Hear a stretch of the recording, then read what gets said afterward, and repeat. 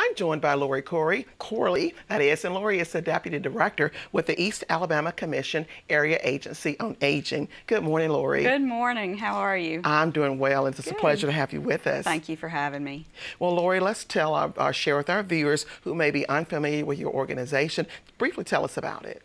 Well, the Area Agency on Aging is required by the state to provide services for older adults who live in our 10-county area. And our area covers from the center area and then we all go all the way down almost to Auburn. So we have 10 counties that we serve. Okay, so within those 10 counties, what services do you offer? Well, we provide a various range of services for older adults and their caregivers, and that's an important piece to remember, is that we help many caregivers. We provide respite services for people who are caring for their older parent in their home so that they can get a break and take care of themselves, because we know that people who have a break of at least 4 hours a week of caregiving are able to caregive for their parent or grandparent longer and keep them out of an institution. We also offer our Medicaid waiver services for people who are eligible to live in a nursing home or assisted living, but they want to live at home and remain at home. We can provide those services for them in their home so that they don't have to leave their home. Also, we provide all the senior nutrition programs in our 10-county area that include home-delivered meals, which may be frozen meals for a week, and also through our congregate meal sites at our over 30 senior centers within our 10 counties. Okay, that's a lot of work going on in your organization. Tell us, do the individuals or those senior citizens have to possess a certain level of income to partake? It depends. Some of our programs, which I only mentioned a very small, minute amount of them, but some of them do require a person to be a low income or lower middle income individual, but it also depends on what the cost of their medications are, how much they're spending on the doctor every month. So there are a lot of variables, and usually we can help everyone with some kind of service through our organization. Okay.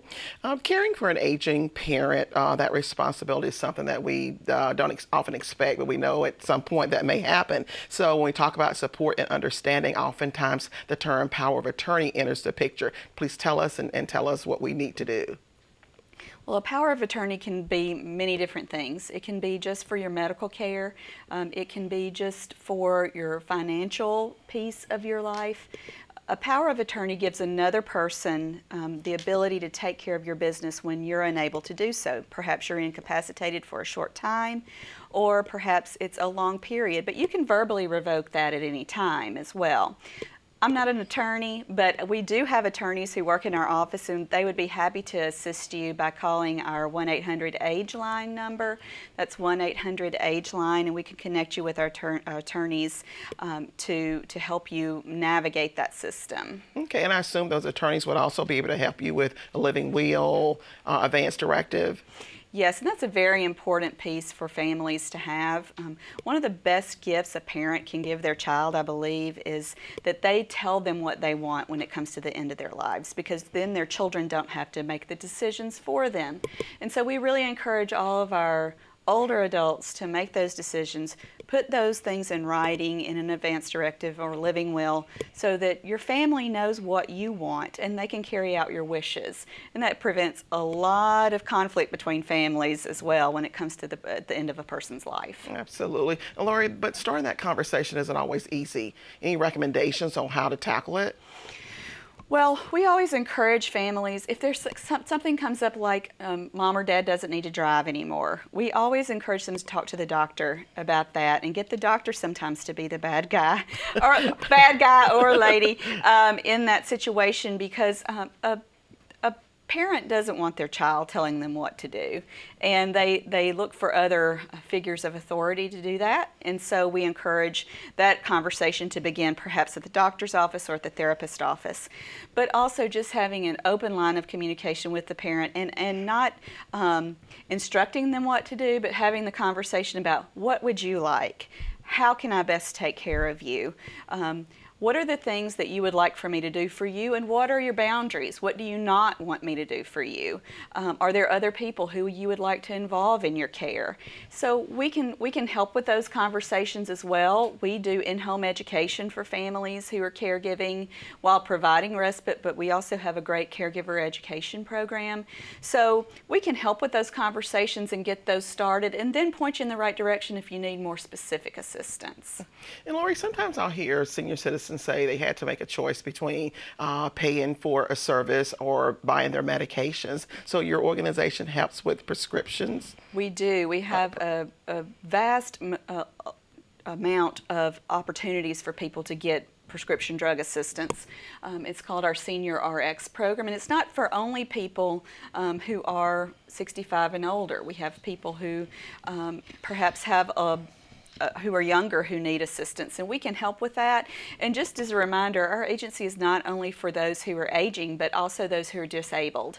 So we serve children even 1 and 2 years old who have a specific disability through our Medicaid waiver program. Okay. What about transportation for those who are homebound? Does your organization provide those services as well? We do.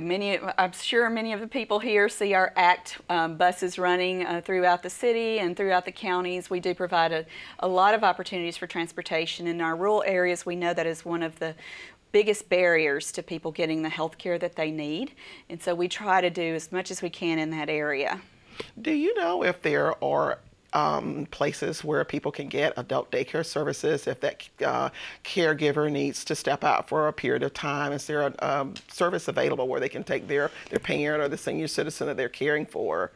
Adult daycare is not as prevalent here in East Alabama as we would love to see it. It's a great program. We're working hard to try to advocate for more payors for adult daycare. One of the things that I would say to someone is call our agency and see if we can help you find something in your area. It's rare at this point though, but we're working on that. Senior centers are a great opportunity for people as well, even though they are not able to care for medical needs.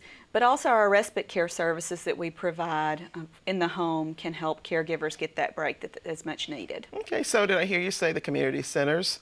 Yes, our senior centers throughout all of our 10 counties can assist in finding something or someone maybe that can help with that.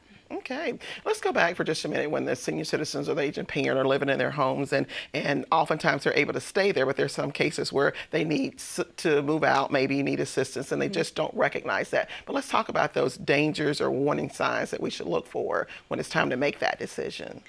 Well, one of the first things we're looking for is just in-home safety, fall hazards, preventing falls, making sure that everyone is taking their medicine appropriately, setting a person up for success in being able to take their medicine themselves.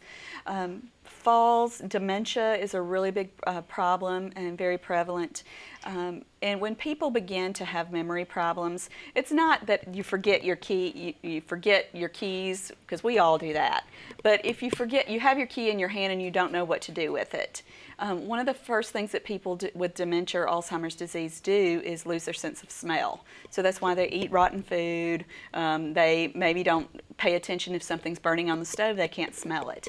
So that's one of the things that we're looking at. Also, if they are have a chronic disease like diabetes or congestive heart failure, and they're needing more care than what you're able to provide at home, we can help with that transition. We have people who can work with us, people to find what they need as far as nursing home or assisted living care. But one of the main things that we want to do through our agency is keep a person at home as long as possible and put all the supports in the home that are available to keep them at home as long as possible. 1, because it's healthier, and 2, because it's a lot cheaper. Well, you've provided us with some very valuable information, and I know there's more. You mentioned that we just highlighted some of the services, but if individuals want to know more, is there a contact information website that we can gain more? please visit our website at eastalabamaaging.org. And then also, any phone calls, wherever you are in the state of Alabama, you can call 1-800-AGE-LINE. That's 1-800-AGE-LINE, and it will connect you with your area agency on aging in your area. So if you live in Birmingham and you work here and you want to find something in Birmingham, just call that 1-800-AGE-LINE, and they'll be able to connect you with the area agency in your area. Okay, Lori, thank you so much Thank you. for joining us this morning. I know this information is going to help many of those who may be in our viewing audience. I certainly hope so. That's what we're here for. Thank you. Appreciate it.